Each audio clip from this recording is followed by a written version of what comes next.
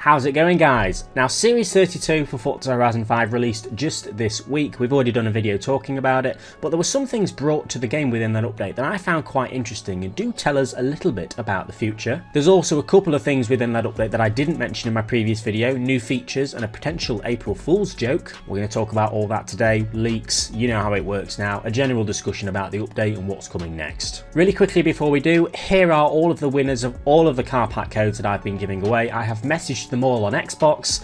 That should be it for car pack codes for now, but I can guarantee you that not all of these guys are going to reply. So to stay entered in the continuous car pack giveaways that I do, comment your gamer tag and make sure you're subscribed. You might get picked if one of these geezers don't reply, which always happens. Wait till the end of the video though. Let me know what you think of the video. Pop your gamer tag in the comments along with what you think of the video. I'd love to hear. So the first thing is this April Fool's thing that's supposedly going to be happening in Forza Horizon 5. What is it?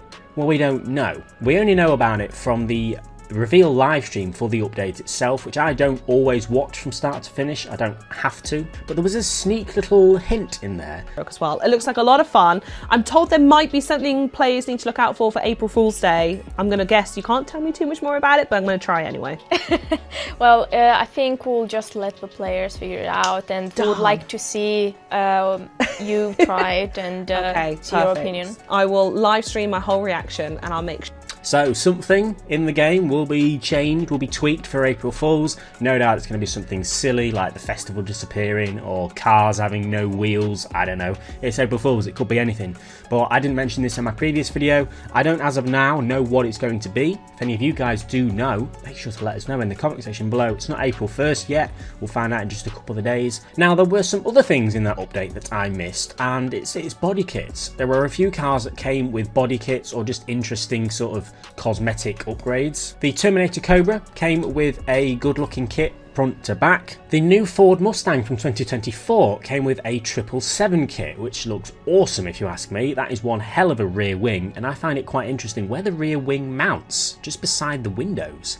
It's not very common really, is it? So that's got a kit as well. And the new McLaren Artura also has some McLaren spec rear wings. One where it removes the wing by the looks of it and adds these little flaps around the top of the tail lights, and a just generic big McLaren wing. So some kits came with some of the new cars. That is what they were.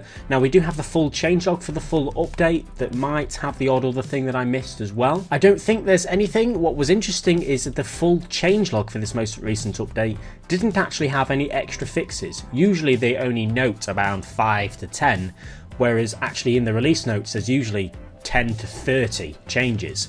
Well, this update only had 5 fixes, so maybe that just shows one, how stable the game is nowadays. The general performance and stability fixes there is kind of generalized and categorized into one, so that might be quite a few things. Let's have a quick chat about what came within the update that is quite interesting and tells us about the future. It's once again still good to see that Playground Games are focusing on the cars that we vote for to add to the game. The Ford Mustang GT from 2024 was a high voted car. We spoke about it in my top 20 highest voted cars videos, which is now already out of date because they've added it. It was about 17th on the list, I think, so it's great to see that they're now focusing on that list even more. And what's also interesting is a couple of the cars in this update were also part of a leak from a few months ago, which is still proving to be accurate over time. Now, this was the leak that came out a good few months ago now. It was spotted in text strings in the files and it had 9 cars. At the time that this came out, none of these cars were in the game. However, as of today, the KTM Expo came in the Super Speed car pack in Series 26,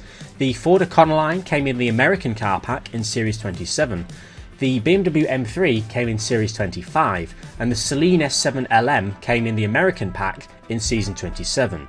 Now, in this latest update that's just come out this week, the Mustang SVT from 2003 and the Jaguar F-Type SVR have now also been added in this update, Series 32. So this particular leak is just proving again and again to be quite accurate, and all it leaves us with now is the Aston Martin Lagonda, the Bentley Flying Spur, and the Maserati MC20. Now, I will say now, I really do expect us and hope us to get these 3 cars at some point over the next, I don't know how long. Again, it could be at any point, it could be 6 months. months from now. But over time, since this leak came out, it's just proving to be more and more accurate. Now, speaking about Forza Motorsport should become a big talking point when we want to figure out what cars are coming to Horizon 5. In almost every Forza Horizon 5 update, they are bringing cars to the game that have just released in Forza Motorsport as well. There's obviously some correlation.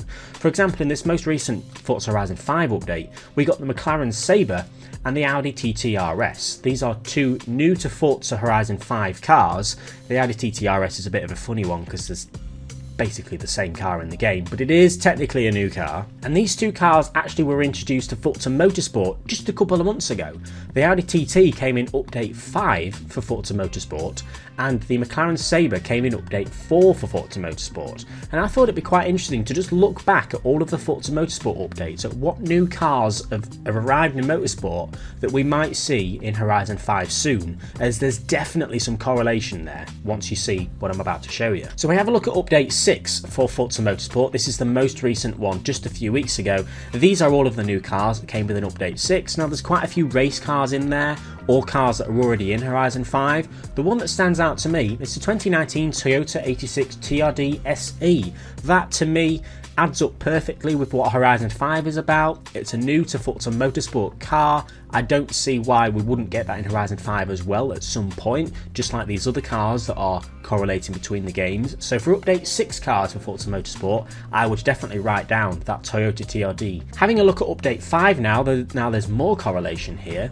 We have the Audi TT RS Coupe that did come to Horizon 5 just a month later, and then at the bottom we've got the 2022 Porsche 718 Cayman GT4 RS that came to Forza Horizon 5 back in Series 26. So that was actually the other way around. It actually came to Horizon 5 first and then Forza Motorsport, but it does show that probably when they're working on these licenses, they try to get it for both games. If we have a look at update 4, another interesting one, we've got the McLaren Senna GTR, which I think is a certain possibility to come to Horizon 5.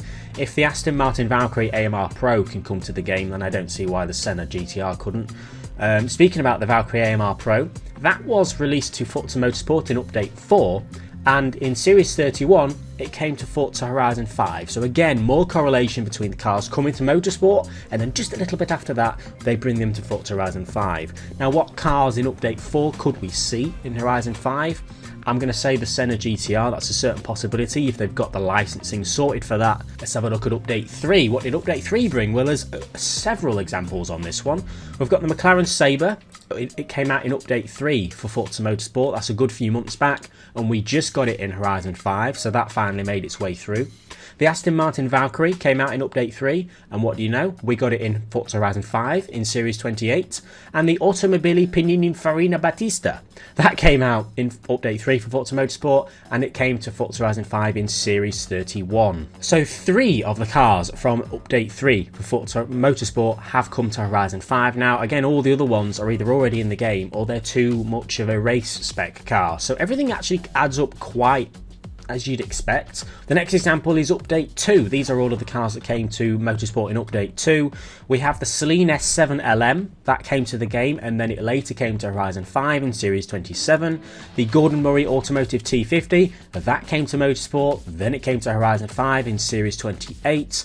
There's a lot of correlation, as you can see, between some of the cooler cars adding to the game. So if you spot any cars on any of them update lists we just looked at that aren't in Horizon 5 that you think are good candidates that fit the Horizon 5 theme, I don't see why we couldn't get them in the future. It is happening over time. In every update so far we have had cars come from Motorsport, which is great to see. Forza Horizon 5 isn't getting to an old game now. We talk about it all the time as it being over 2.5 years old now, which is a bit mad, and we're still getting free content like this. I know car packs are a regular thing nowadays, but when we get all of these cool cars for free every month, what more can we ask for, really? Leave a like if you've enjoyed, and I'll see you all later.